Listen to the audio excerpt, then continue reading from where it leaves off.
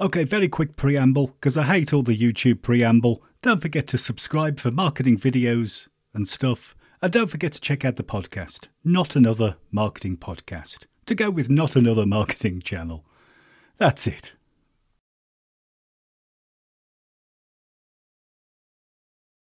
Hello, are you feeling productive? Are you feeling really productive? You're going to be a little bit more productive by the end of this video, I think. I use Evernote all the time for managing all my projects, all my clients, personal life, all sorts of different things. And they've just added a new feature where you can preview spreadsheets within the Evernote note, which is really cool because I have tons of spreadsheets in Evernote with lots of, boring data. It might just be like phone numbers or addresses or, I don't know, it might be like columns added up. Just spreadsheets. Not the biggest spreadsheet fan, but I get sent lots of spreadsheets. And I've always had to kind of like download the spreadsheet from a client note and then open it up in, Sheets or something like that to be able to get the data. Well, now you can actually view the spreadsheet inside your Evernote note, which is very cool. Now, this is available in the desktop version of Evernote from version 10.48, and you need to have the professional and Teams plan to be able to access it. Supported files, CSVs, which is really useful because those kind of like if you're in marketing like I am, then you're downloading CSVs all the flipping time. XLS, XLSX, ODS, XLT, XLT, X. It's like alphabet soup, isn't it? Yeah. So, yeah, let's do a little bit of testing. I wanted to see kind of the capabilities of Evernote in viewing these spreadsheets. So I've made a testing spreadsheet. Oh, very exciting.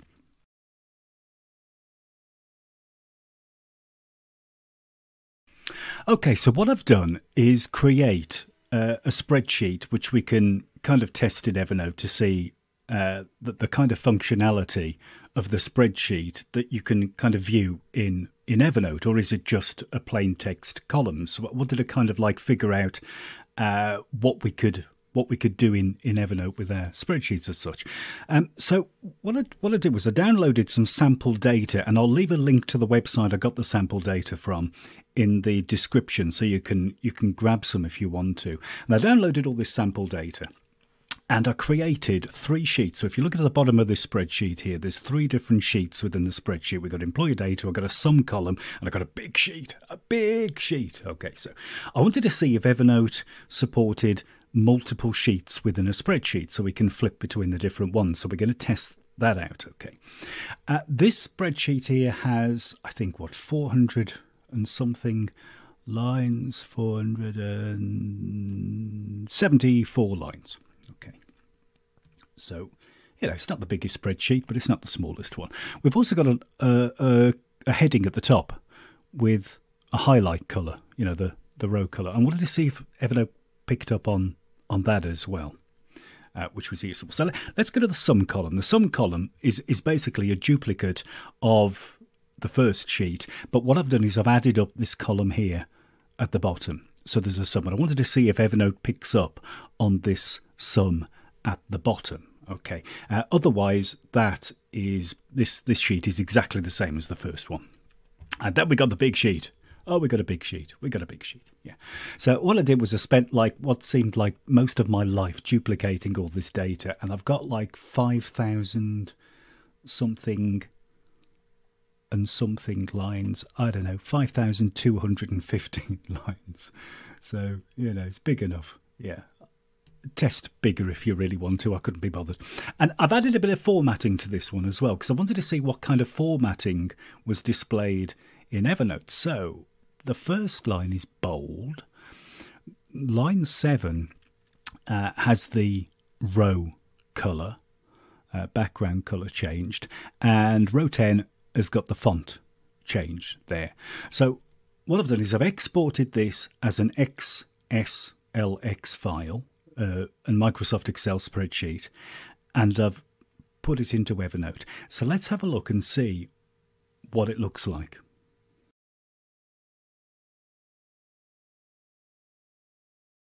Okay, so we're back in Evernote, and what I'm going to do is we're we're going to look at this testing spreadsheet that I made up and see what it looks like. I'm going to right click on this one and just shrink it. So view as attachment. Ooh, clever stuff. And then we're going to right click on this one and view as a preview. You could also get to the view as preview from here as well. So you can view as attachment or preview if you want to. Oh, something happening. Something happening. Aha, there we go.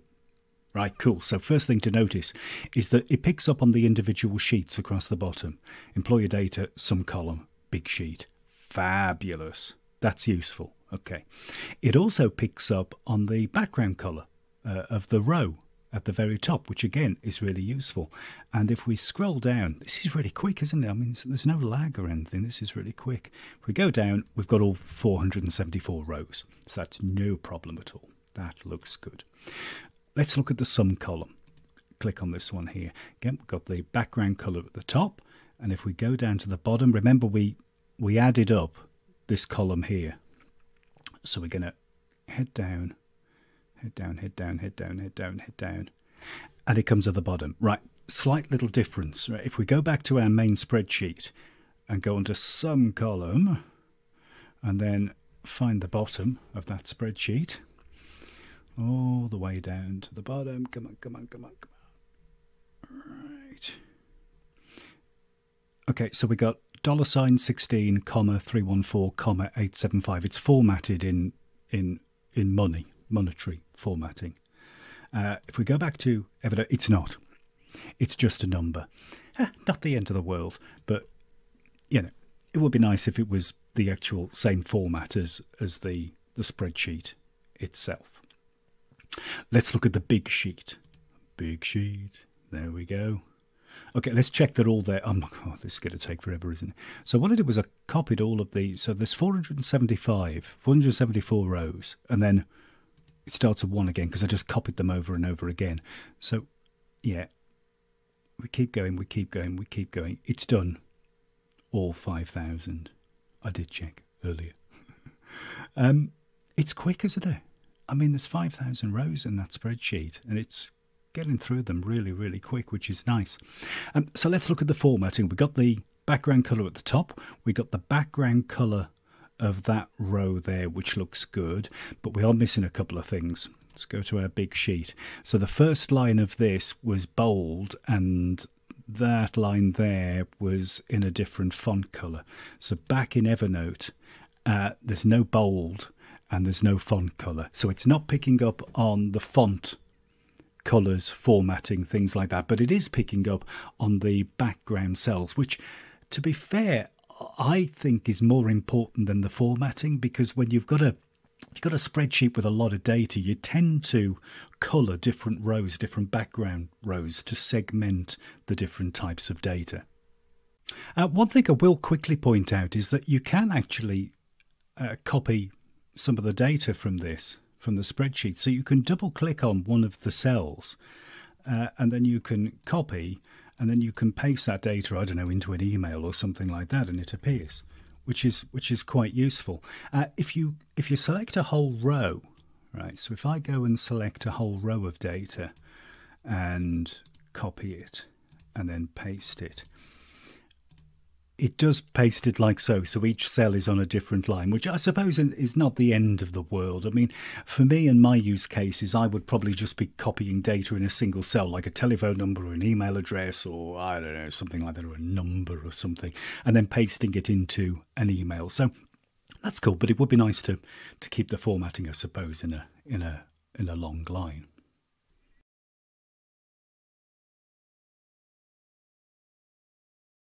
Okay, something else I wanted to kind of try out was to see what this looks like when you actually share a note, because I do a little bit of sharing notes to clients and that, and I want to know whether the client gets to see the preview or the shared note. So if you get a shareable link and somebody goes to it on the web, can they view that spreadsheet like so, or do they just have to download it? So what I'm going to do is I'm going to head up to my share button.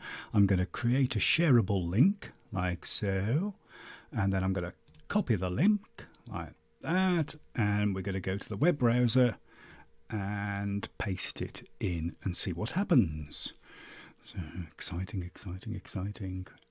No preview within the sheet. So what folks can do is they can click on that and download it, but they can't preview the actual spreadsheet within a shared note. I'm not sure whether that's a huge issue or not.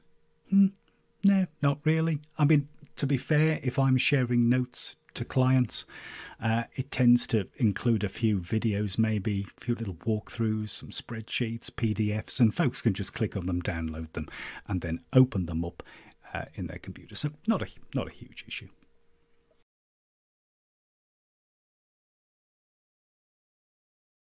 Right, how would I like to see this kind of taken in the future?